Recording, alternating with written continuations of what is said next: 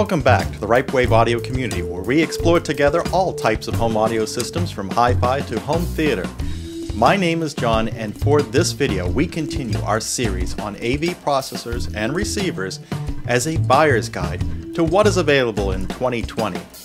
Our fifth video in this series is subtitled Part 5 with 10 channels, and complements Parts 1 through 4, where we explored 16, 15, 13, and 12 channel processor models. If you missed previous videos of the AV Processor Receiver Buyer's Guide 2020 series, I have provided the links for your convenience in the description. We have noticed that as we descend in channel count from 16, we see certain attributes start to drop from processors.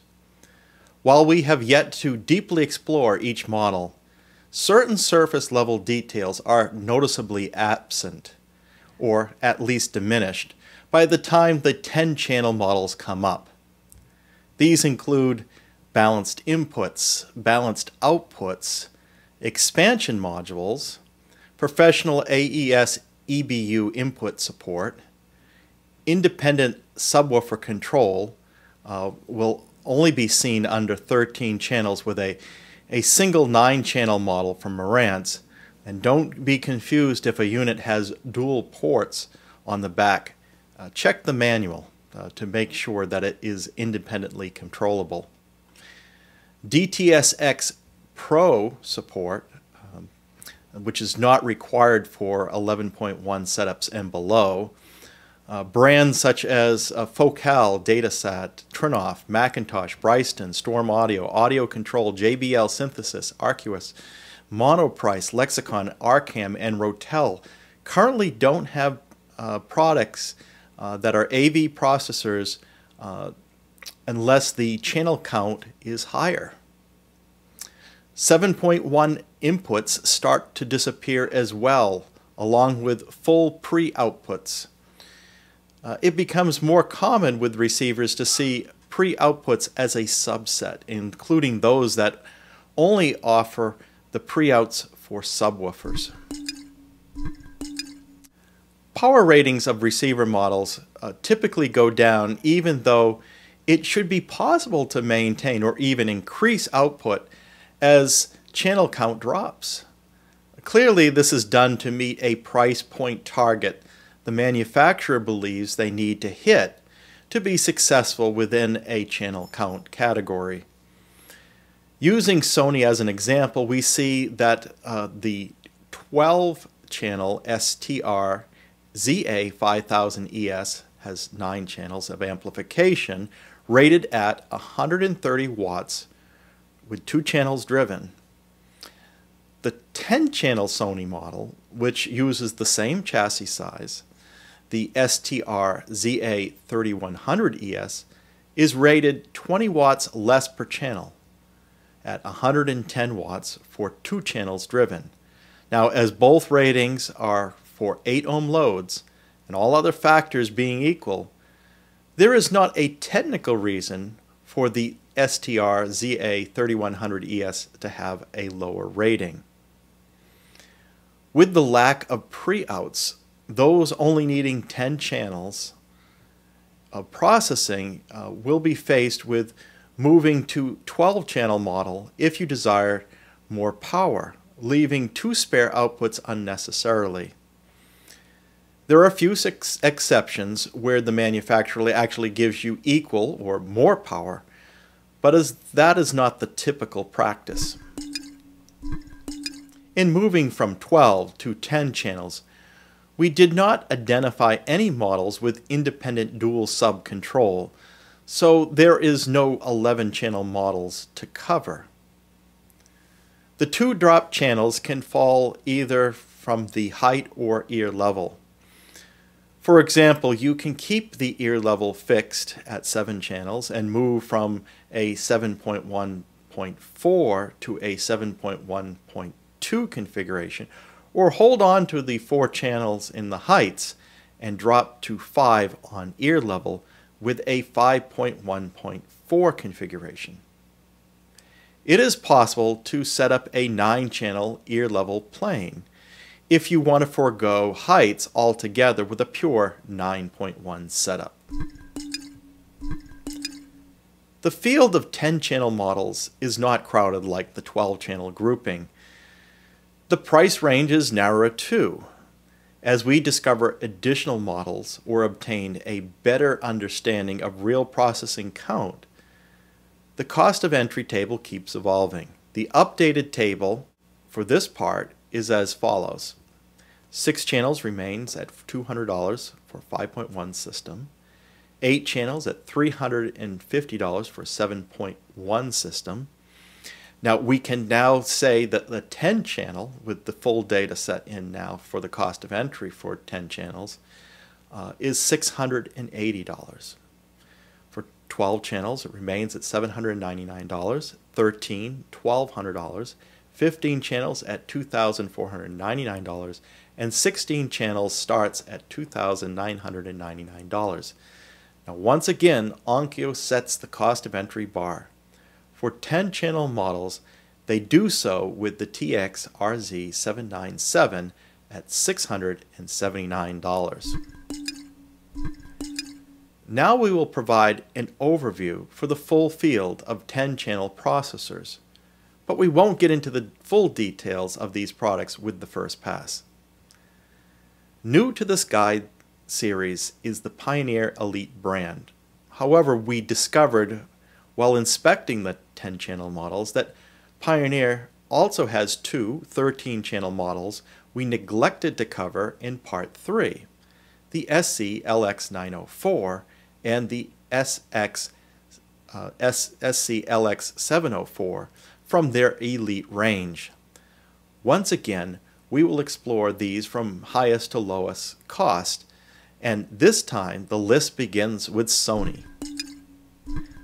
Sony STR-ZA3100ES. The Sony STR-ZA3100ES borrows its design language from other Sony ES models, targeting the custom installation market, as observed with their flagship, the STR-ZA5000ES.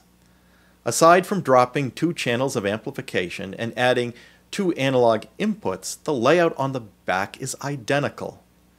While the amplifiers drop a few watts, support for Dolby Atmos, DTS:X, IMAX Enhance, and Sony's digital cinema auto calibration software remains with the 2016 introduced model that sells for $1,699.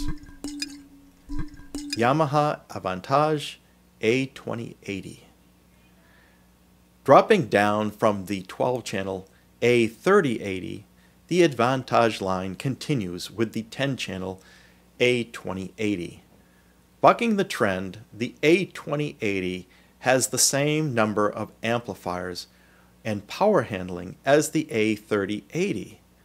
The 2 extra channels, which are XLR balance connections provided by the A3080 as pre-outs, are removed in the A2080, limiting it to a 9.1 versus a 11.1 configurations. This lowers the cost to $1,600 for this 2018 model with Dolby Atmos, DTS:X, and WiPow room correction support. Sony STR-ZA2100ES. If you don't plan on using external amplification aside from height channels, now or in the future, the Sony STR-ZA2100ES offers savings over the STR-ZA3100ES, selling for $300 less at $1,399. Also released in 2016, the STR-ZA2100ES also omits the onboard 8-port network switch, but has the same support for Dolby Atmos, DTS:X, and DC-AC calibration. Pioneer Elite VSX 304. We already introduced Pioneer's parent, Onkyo, in Part 3. However, Pioneer has a long history before being acquired. Pioneer Corporation was founded in Tokyo as a radio and speaker repair shop and evolved to roles in the development of cable TV, the laser disc player, the first automotive compact disc player, DVD and DVD recording, plasma displays, OLED, and produced the first AV receiver with digital Dolby. Pioneer Home Electronics was sold to Onkyo in 2014. The Elite brand represents the highest level of Pioneer's products and is targeted for discerning audiophiles. The Pioneer Elite VSX304 is a sub-$1,000 entry retailing at $799. It is the first model we have covered that only provides pre-outs for the subwoofers from the surround source, while the VSX304 has a down-mix stereo pre-out for separate zones. That output doesn't benefit the home theater setup. Dolby Atmos and DTS:X are supported on this model. Both Pioneer and parent Onkyo provide their own brand for room calibration software. However, Pioneer keeps their multi-channel acoustic calibration system, MCACC solution exclusive. Onkyo brands their room calibration software as AccuEQ. Ripewave Audio would like to know how similar or unique MCACC and AccuEQ are, and if one does a better job at this function. The VSX304 is a 2019 model.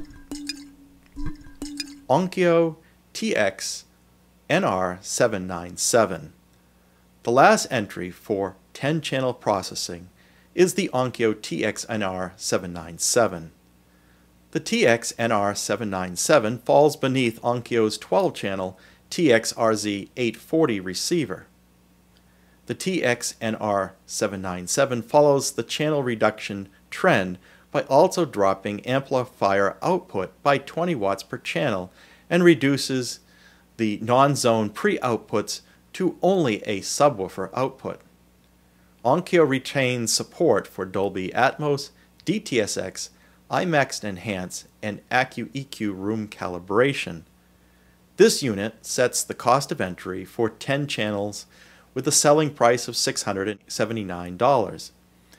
With full 9 channels of amplification built in, the package is great for those looking to affordably achieve 7.1.2 setup with compatibly efficient speakers. That completes the 10-channel edition of the series model overview. As you could see with these models, we begin to see the omission of more brands and features along with the trend to reduce amplifier output as channel count drops. These trends will continue in our next video for 9 and 8 channel models.